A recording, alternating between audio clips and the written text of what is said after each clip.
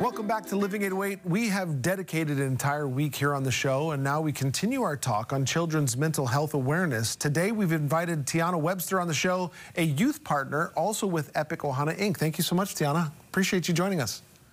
Thank you for having me. All right, let's start this conversation with you are a youth partner.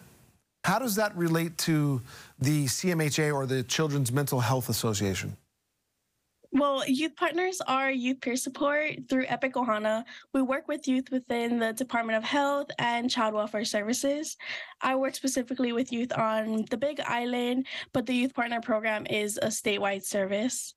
As youth partners, we use our own lived experiences to support and walk alongside youth currently in care or in mental health services. We really try to model healthy behaviors, advocate for youth voice, and offer support for youth as they achieve their educational or personal goals.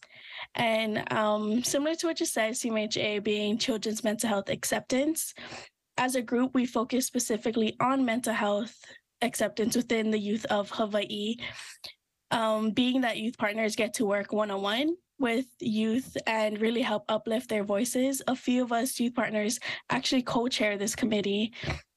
This committee consists of meeting monthly for a few hours with other statewide organizations.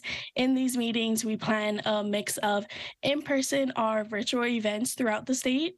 And specifically the month of May, there's actually a week dedicated to children's mental health, and that is May 7th through the 11th. And this year's theme is accepting, advocating, and acting when it comes to children's mental health. Yeah, and we are celebrating all throughout the week. So it started yesterday, and then we'll continue this week.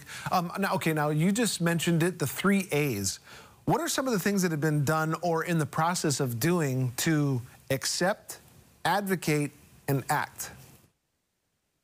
Great. Some things that have already been done for accepting is really being able to meet monthly as a group and just knowing that mental health in Hawaii is super important and needs to be talked about more often.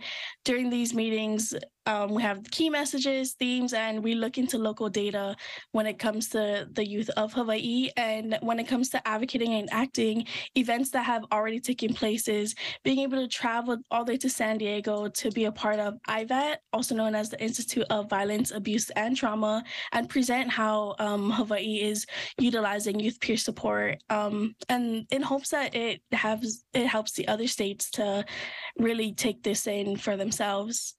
When it comes to advocating and acting, a few of us were able to be able to present our own lived experience. Some of us are going to be a part of wellness fairs around the state, and really being able to talk, like doing this interview and being able to post on our social medias.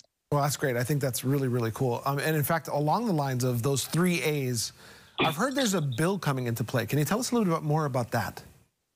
Yes, the Malama Ohana bill, also known as SB 295. Well, it started through Nakama Ahaloa, which is a network group, and it came in response to Isabella Kalua. The conversation they had was really around how they can help child welfare services learn and grow from here on out.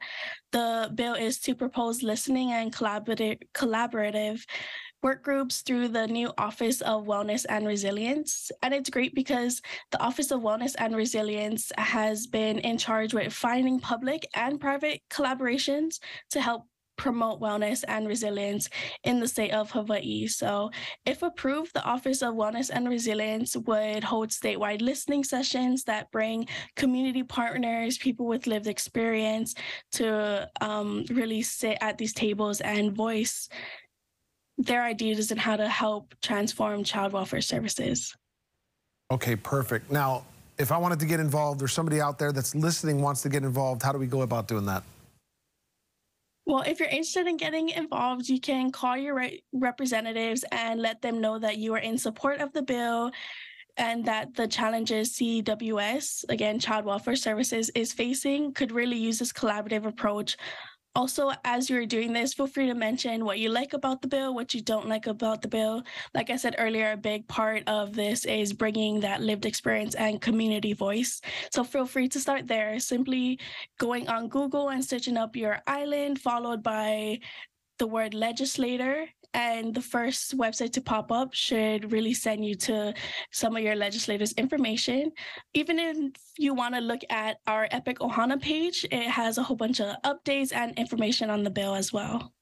Tiana, thank you so much for being with us. Appreciate all that information. We'll be continuing our Children's Mental Health Awareness Week here tomorrow, but we appreciate you joining us today. Thank you. All right, much more on Living in a Weight when we continue.